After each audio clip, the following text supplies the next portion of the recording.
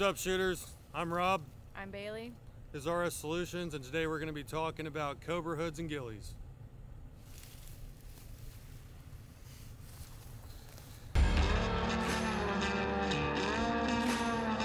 Alrighty, next up we're going to be talking about Cobra Hoods.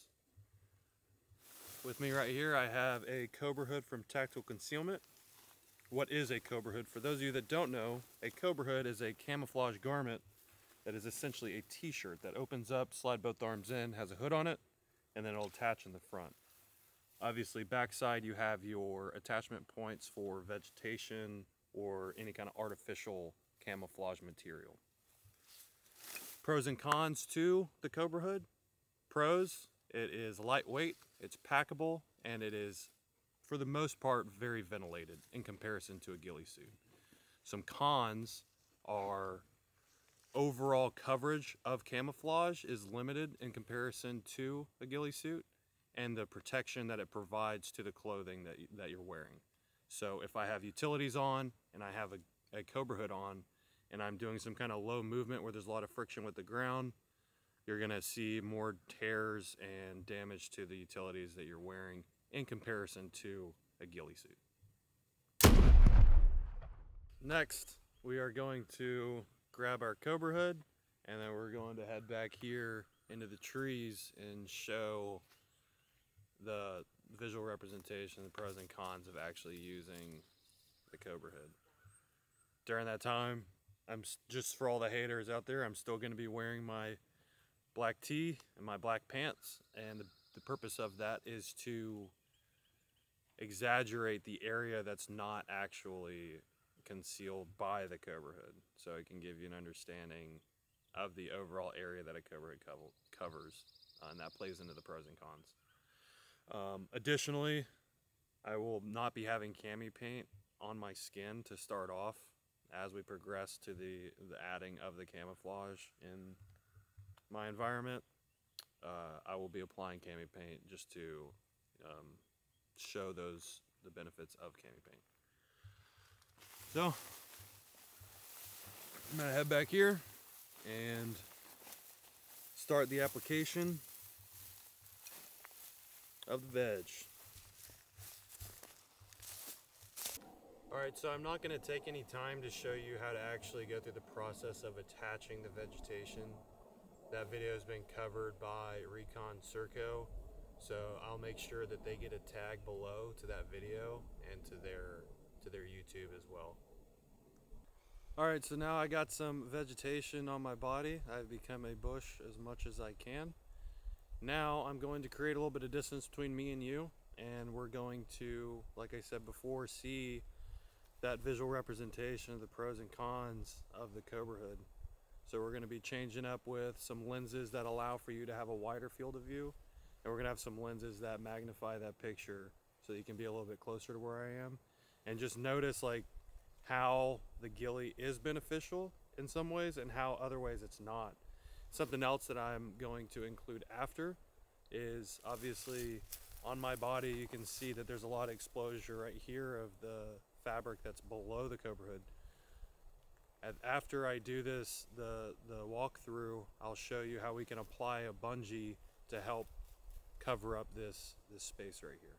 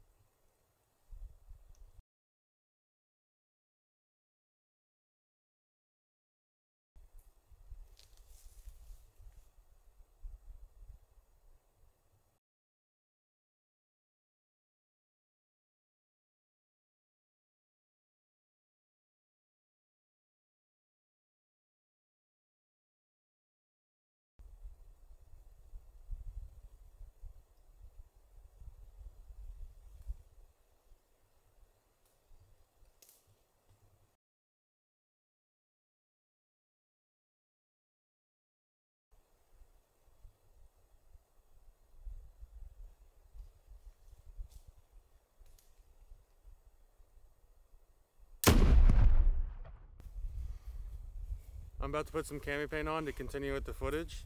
If you have questions as far as how to put cami paint on in like a nice way, an effective way, again, I'll link and tag Reconnaissance and Surveillance Co down below and check out their footage.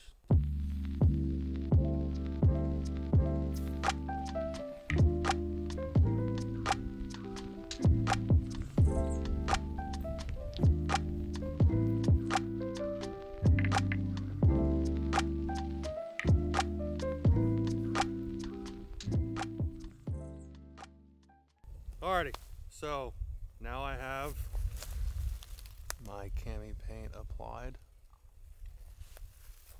I don't have anything on my arms. I'm still running just a black t-shirt, but just a couple seconds ago I was talking about bungee cords. So I've got a bungee cord here, I've got a bungee cord here, and they just loop around the back side of my veg. And so what this is used for whenever I'm running a Cobra Hood is it's going to secure vegetation that matches what I'm already using in my environment to help break up whatever clothing I have that's underneath this Cobra Hood. So it could be a chest rig, could be a plate carrier, it could be just some camouflage utilities, it could be just a black fucking t-shirt like this, but I can use these bungees to help with that deception and breaking up that clothing that I have underneath me to help match my environment more. So right now I'm going to grab the veg that I've already picked and I'm going to stuff it into my bungees and we'll show you what it looks like here in a second. Alright, so now I have my bungees on my body and the additional vegetation applied. Something that you'll notice is whenever you're slipping everything in, it's going to get flat. And so to keep that texture and the volume of the vegetation that you're using to look more realistic, you can slip some of the branches out to help cover up that bungee and just add to your camouflage. So pretty much in product right now with me in civilian clothing. I still got my jeans on, my black t-shirt, we got cami paint applied, got my Cobra Hood on with some veg that's in this environment, and this is me. Quick 360. And now we're going to throw a higher power lens on the camera and I'm going to move out the distance and again continue with the same movement patterns that I was using before to provide you with those visual pros and cons of using a Cobra Hood.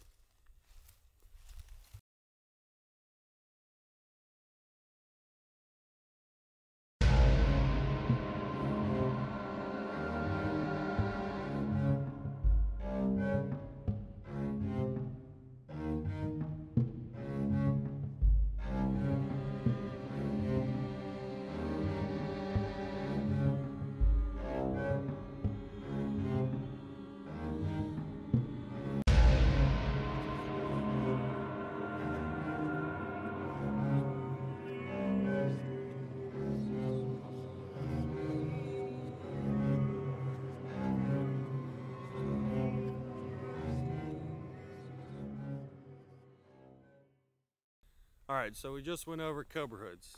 Now we're moving forward to ghillies. So as you can see, I have my ghillie top, ghillie bottoms, I got my veil. Pros and cons of a ghillie suit.